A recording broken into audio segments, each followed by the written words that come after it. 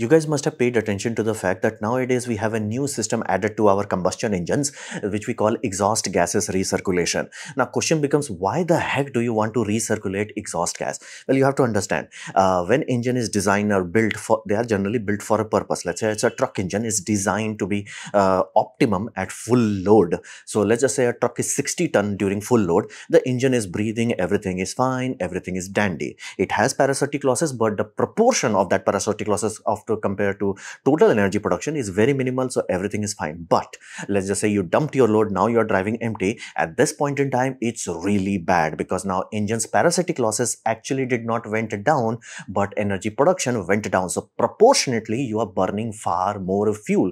Engine do not like to be partially loaded. So in those sort of scenario, people used to try a cylinder deactivation. Exhaust gas recirculation is a similar type of concept. The idea is you reduce pumping losses by recirculating exhaust products, generally at 10 to 30% partial load scenarios. And at that point in time, it also gives you extra benefit of reducing combustion temperature.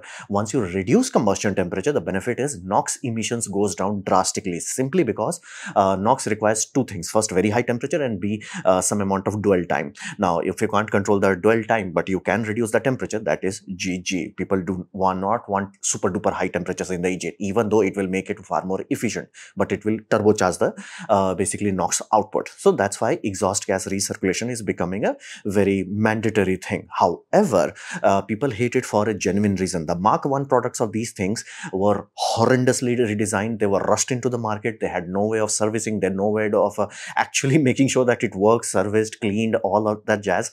Thankfully, Mark 3 products are basically now what you're getting in any engine that is after, let's say, 2020, generally, hopefully, has better experience. So that's why we have generally exhaust gas recirculation. It suppresses NOx emission and makes your engine bit more efficient, especially at partial load. When you're going full load, it does not care. It bypasses the whole damn thing. So that's why we have exhaust gas recirculation.